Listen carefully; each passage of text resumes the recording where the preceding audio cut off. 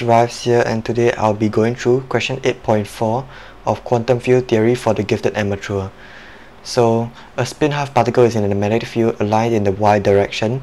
The Hamiltonian can be written as this, and use the Heisenberg equation of motion to show that this.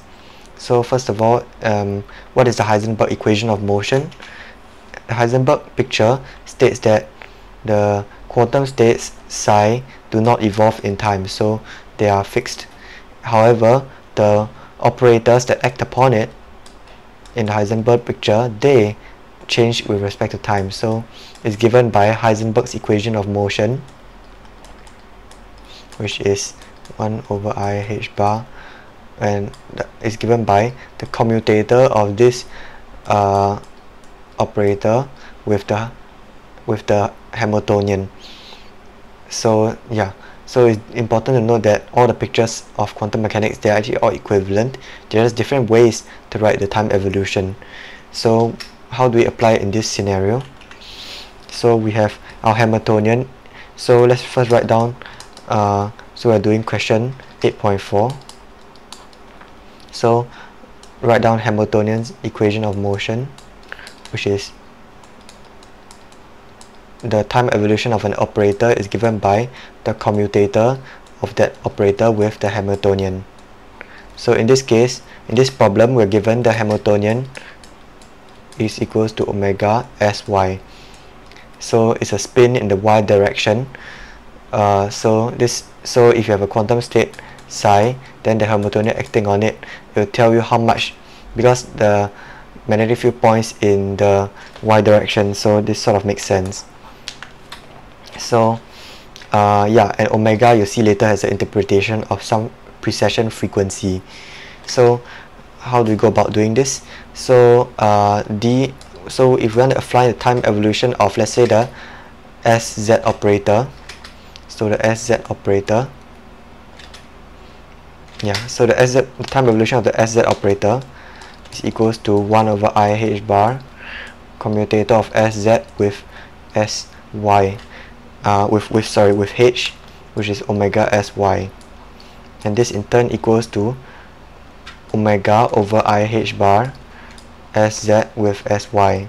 Now what is sz commutator sy?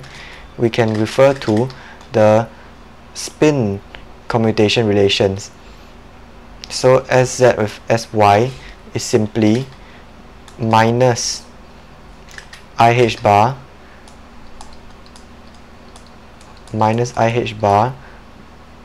sx, and that equals to minus omega sx. If you want to find out more about these commutation relations, please refer to my spin in quantum mechanics or spin half in quantum mechanics video. So with that we have shown the first result.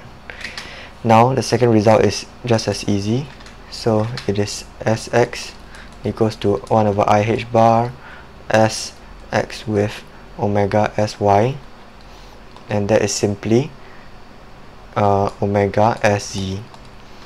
So it is, although the question doesn't ask us to do so, but if we compute the time evolution of the time derivative of sy, we simply get sy with omega sy, and that is simply equals to 0.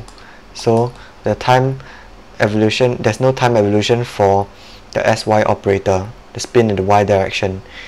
So and then last part, they said give a physical interpretation of this result. So if we compute the expectation values of sx and sy and sz, we see that basically the sx and sz, they form coupled differential equations, right? And these coupled differential equations have solutions of the form, let's say cosine omega t. So it is an oscillatory solution. So what this means is that if we have the spin in some magnetic field that's pointing, so some magnetic field pointing in the y direction, you have the magnetic field pointing in this and the B is pointing in this way also. Then you have a spin. Let's say it's aligned this way, then what will happen is it would encircle